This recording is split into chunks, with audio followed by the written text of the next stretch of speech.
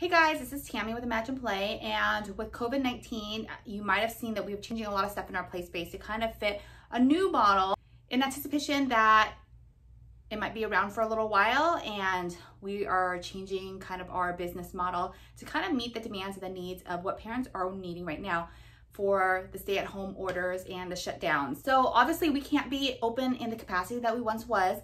So we are kind of pivoting and doing some sort of other things that you probably don't know about. So I want to talk to you guys a little bit about that. You probably have seen that we've launched this thing called a toy library, but you don't really know much about it. So I thought I would talk to you guys a little bit more about our toy library.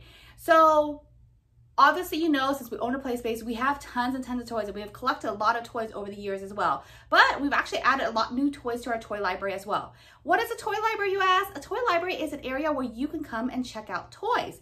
And we have tons of different types of toys. We actually have pretend play toys, which is something that you're used to us having because we are called Imagine Play, but we are adding a lot of toys to our toy library that is actually kind of more of learning toys, which would really help you parents at home right now that are trying to homeschool your kids or just trying to find a resource to help your kids learn those type of things while they are at home. And now I know that distance learning is coming up in the near future here. A lot of you guys are anticipating that, and a lot of you guys are probably very nervous about that, like me.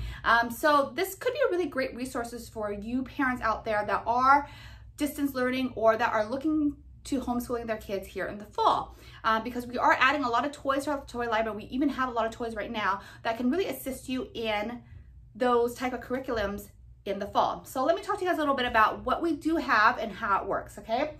So you'll see in our toy library, we do have a lot of pretend play stuff. So you'll see pretend play as far as food is concerned, as far as like cars and little things like that. But we also have things like this, which is basically like dolls that have Disney characters. And we also have like play sets that are superheroes and stuff like that. Okay. You also see that we have kind of musical toys, which is like things like this, where it teaches them music, but also fun. This is actually a frog game. So they click the little frog and then it follows the frog around, and then they have to tap it. So good hand-eye coordination type of stuff.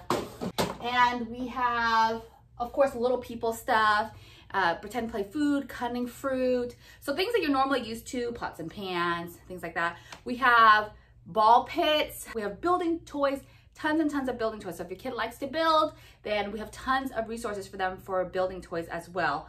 We have toolkits that have building things like this one right here, which is a toolkit with stuff that they can build. We also have marble runs. We also have these take apart toys. We have quite a few of these ones where they take it apart, put it together, it has a little drill. So lots of things like that. Also, you can see behind me, we also have these mega blocks from Lakeshore Learning as well. Okay, and let me show you some of the toys that you could be using as a learning resource at home. So obviously there are pretend play toys. There are tons of toys that the kids can keep the kids busy or interactive, and also something kind of new and exciting for them. But what if you're looking for just kind of something for maybe a first grader or a second grader to kind of teach them math, teach them science, or teach them sight words? This is a great resource for you because we have tons of things in our library already for those items. To learning colors and sorting big versus small, things like this. Things like this, which is kind of like a math activity, a measuring activity for them. We have items like this, which is basically math problems using building brick. It's a problem-solving building set that they use these cards to do less than, equal to, or greater than, using building bricks as well. So we have quite a few sets of these that are different types of math problems, subtraction, addition, things like that. Okay. We have stuff that helps them with sight words. I think we bought a few of these kits to help with sight words too. So it's just learning sight words and building the sight words out so that way they can sound out the letters and stuff like that. So if your kid is learning sight words and you need help with that, or you need just something in addition to what you're doing at home, this is great for them to do that. Okay. We also have some coding toys that the kids are wanting to learn how to code as well. And if you're looking for science things, we also have things where they can learn like a little bit about science. So we have tons of different learning toys. And the more and more rentals we get from the toy library, obviously the more and more we're adding on as well.